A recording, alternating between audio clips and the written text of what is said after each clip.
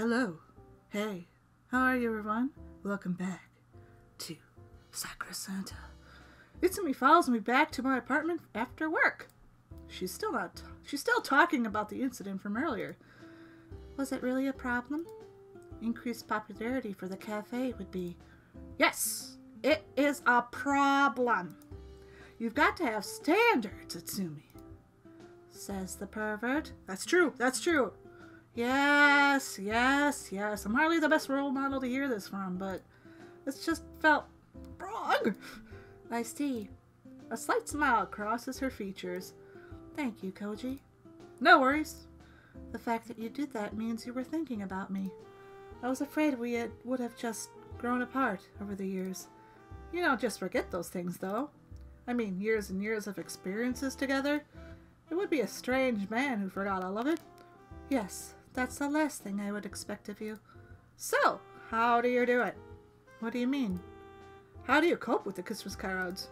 Somehow you manage to dance through them as if they were barely there. Just years of experience. The crowds grow bigger each year, but I'm more prepared for them each time.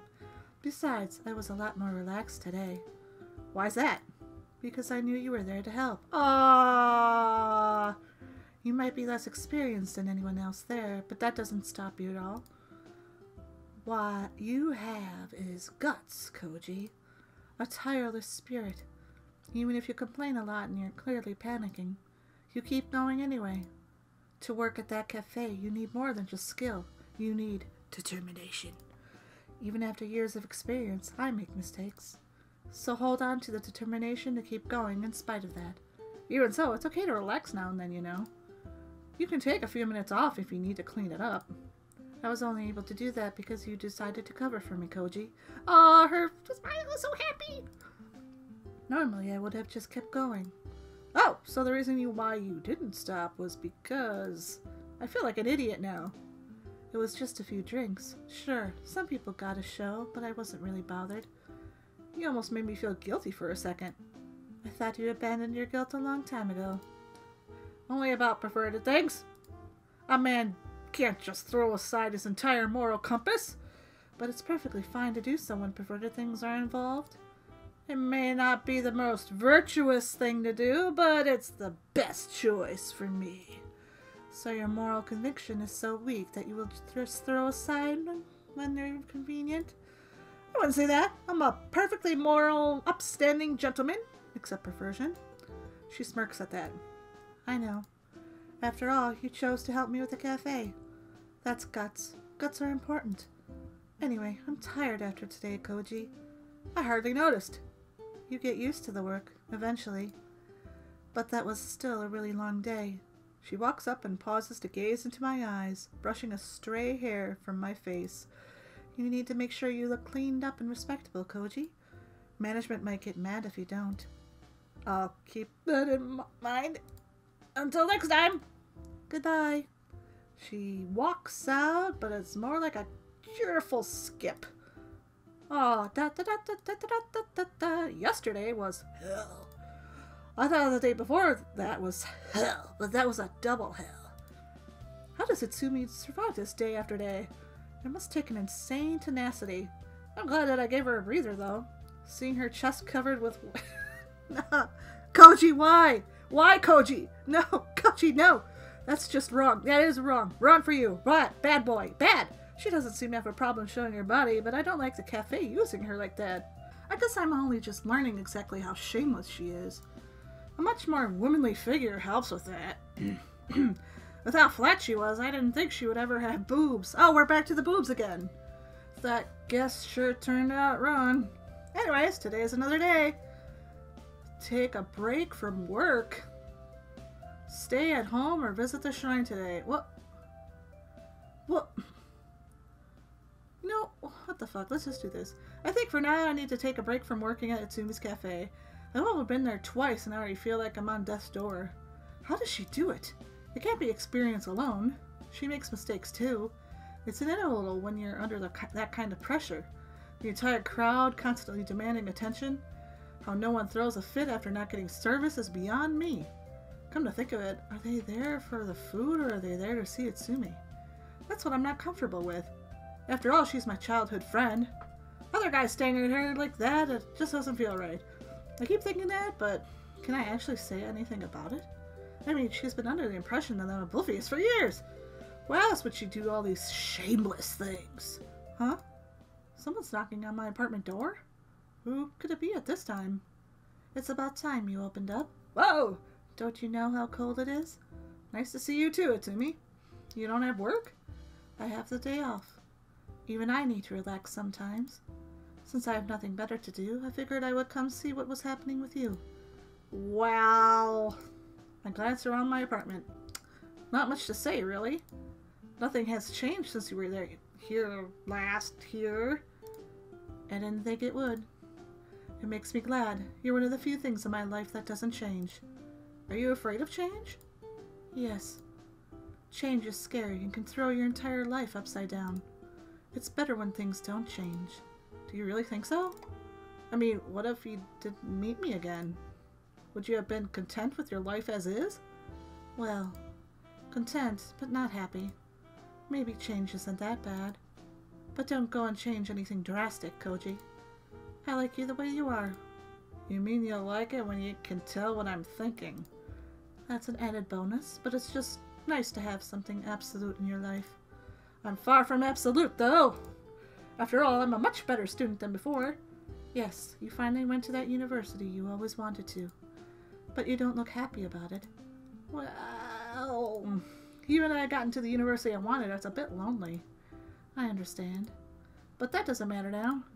You're here, so I'm definitely not alone. Uh-oh, the music got silent. Oh, no, it's back. Yes.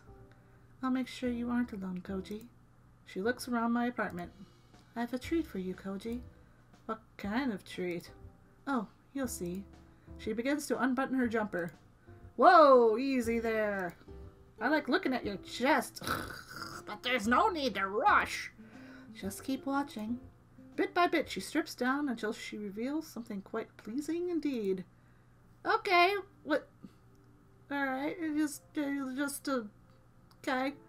Well, what do you think? This was my high school swimsuit. It looks tight. Is that bad? Not at all. You never got a chance to see me in it. Now you can have as much as you want. I can't help but notice how badly the swimsuit is straining over her chest. Did they give you a smaller size at the start of high school? Yes, then I just grew and grew and grew and grew and grew some more. I was wondering when it was going to happen. She pokes one of her breasts through the suit. I think I see one of the seams starting to split. Didn't you like school swimsuits? I remember you talking about high school and how you wanted to see girls in swimsuits. Now that she mentions it, I did have a thing for swimsuits. I think they design these things to be non-arousing.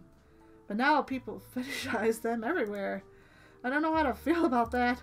It certainly is incongruous. Seeing Itsumi on one right now. Oh, why does it have a seam here? A seam where? Look downward. Oh, I've always wondered about that. She tugs at the lower half of the swimsuit, showing off flashes of skin with each pull.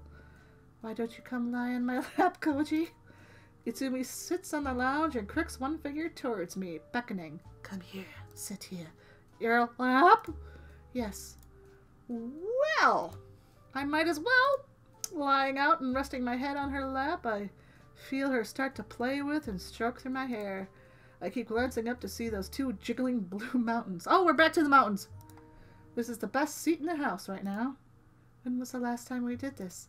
I don't remember, but you definitely weren't wearing a school swimsuit then. Right, it was just before you left. Do you remember that night, Koji? I still remember everything from then. Her words become tinged with melancholy, despite her blank expression. I shouldn't be bringing up stuff like that. Are you enjoying the view, Koji? Of course I am. This view is one of the most glorious I've ever seen. Pervert. I know. For the next hour, I just lay there. Am I starting to feel that way about her? I think I am. When I saw her again, I wasn't sure how to feel about her. I know her feelings, but I don't know my own. It wouldn't surprise me now. After all, everything I do with her feels so intimate. Laying my head on her lap shouldn't embarrass a veteran pervert like me, but... Your face is red, Koji. She's back in her normal clothes now. It's a strange day to be wearing a swimsuit under your clothes, Itsumi. Does that matter? After all, I wanted you to enjoy it. That's the only thing that matters. She sits down again. So did you enjoy, Koji? Yes. Yes, I did. I'm glad. It seems you were a little embarrassed about it, too. Where's the legendary shamelessness of a true pervert? It's gone somewhere else for right now. It'll be back, though, I'm sure. Is that so? I guess there are moments like this, even for you, Koji. Not even seeing me naked made you blush like that. That isn't really the same. It's not? What's different about it? It just feels different. I wonder why that's the case. The answer is obvious. Intimacy. Something which I have scarcely experienced since middle school. Just sitting there and having someone minding you like that? It's nice. Koji, have you ever noticed anything about me? Noticed anything? Like what? I mean, do you think there's any significance behind my actions?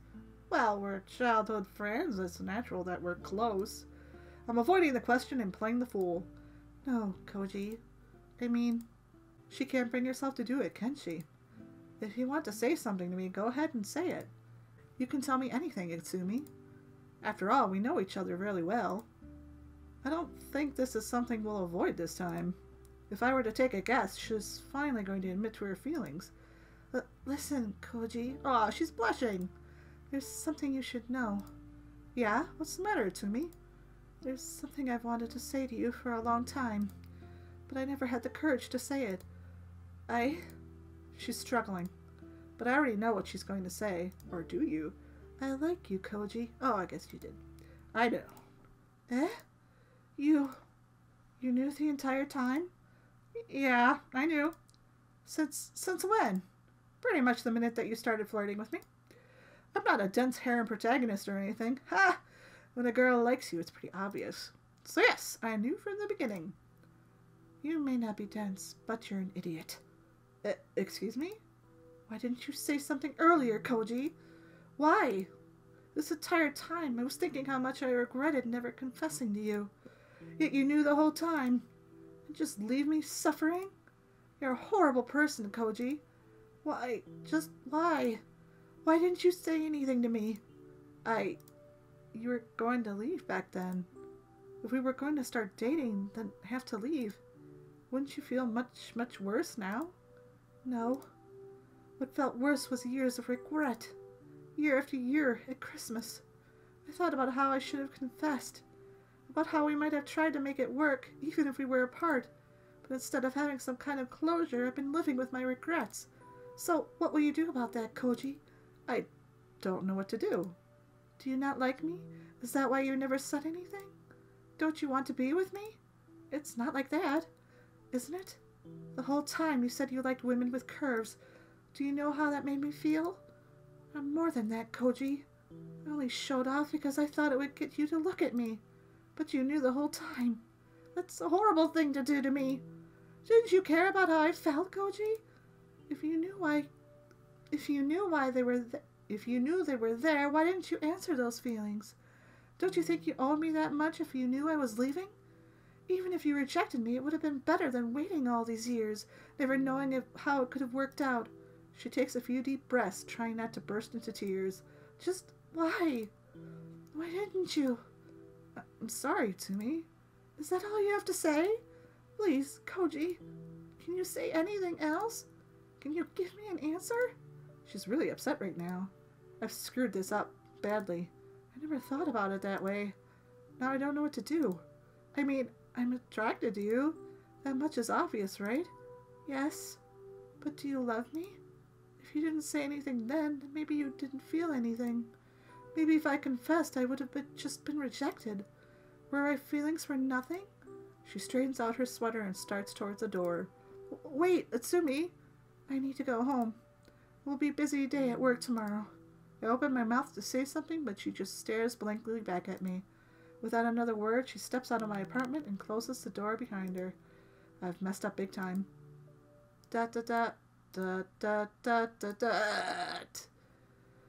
Well, he really screwed the pooch, didn't he?